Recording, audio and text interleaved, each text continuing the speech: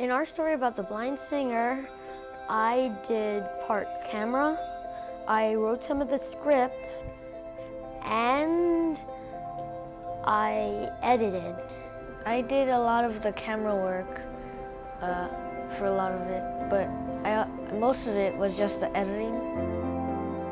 This year, my students for HIKI were all 6th graders, and it was a bit of a contrast from the previous year where I worked with 8th graders.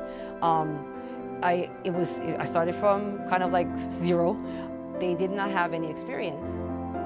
We kind of knew our capabilities, and we all got along. At some point, we were kind of playful and stuff like that, but it ended up like we all were serious about it. We all knew exactly what we were supposed to do.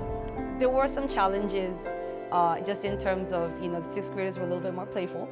However, at the same time, they had this energy, and I think they had no fear.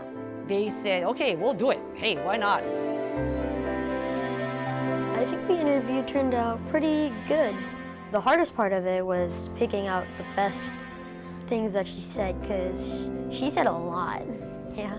People might think, oh, I'd be so terrified to take a step without being able to see. How we got the story from our interview was we picked out a bunch of clips, we printed them, we cut them out, then we chose the ones that we thought fit the most, and that made the most sense. We kept on mixing them in an order until we thought it was good, and we had to change it a few times, but then we finally got it. I'm really happy, I'm really relieved that we did well. Well, when you guys finally say it's done, we're like, yes!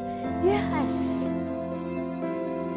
It's a really nice thing that we worked really hard, and now it's finally paid off, and it's really satisfying. It teaches me that my students can do quite a lot. And I don't necessarily have to always tell them what to do. I can take a step back and then let them take ownership and see what they do.